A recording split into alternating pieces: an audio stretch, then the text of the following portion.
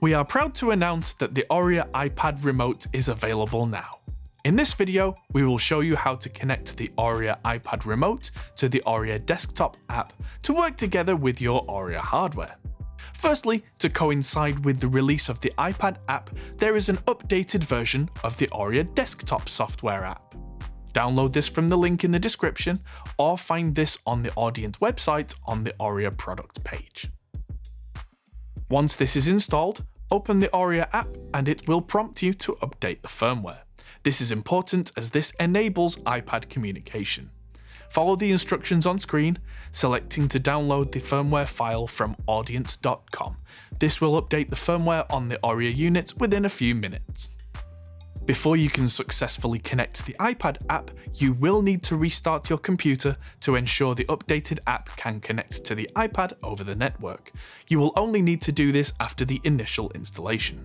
Next, download the ORIA iPad remote from the App Store. There is a link in the description and on the ORIA downloads page on the Audience website, but it is also possible to search on the App Store for Audience ORIA iPad remote.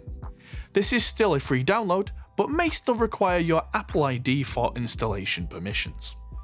Once the iPad app has been downloaded and installed, make sure your computer and iPad are connected to the same network, either by Wi-Fi or Ethernet connection, and launch the iPad app.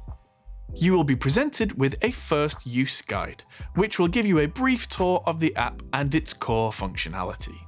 You can either click next to cycle through the demonstration, or skip entirely using the options presented on the screen.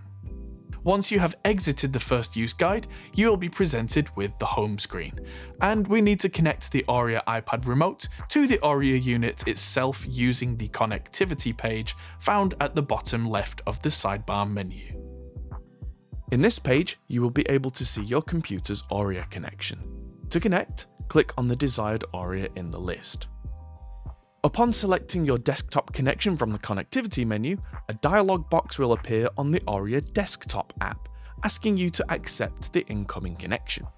This confirmation step is designed to prevent unauthorized access to your ORIA hardware, and here we can see an option to block a device.